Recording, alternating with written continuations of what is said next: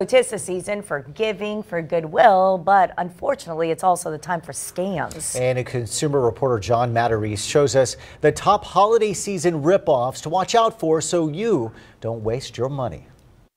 The holidays are the time of year when we tend to give people the benefit of the doubt. That also means we let our guard down when it comes to scams. So we have a warning about some of the top ploys to separate you from your money this holiday season.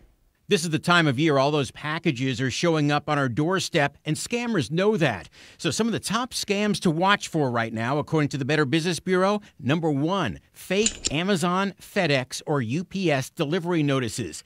Lisa Wang was just targeted by one. Said that you have a big shipment order.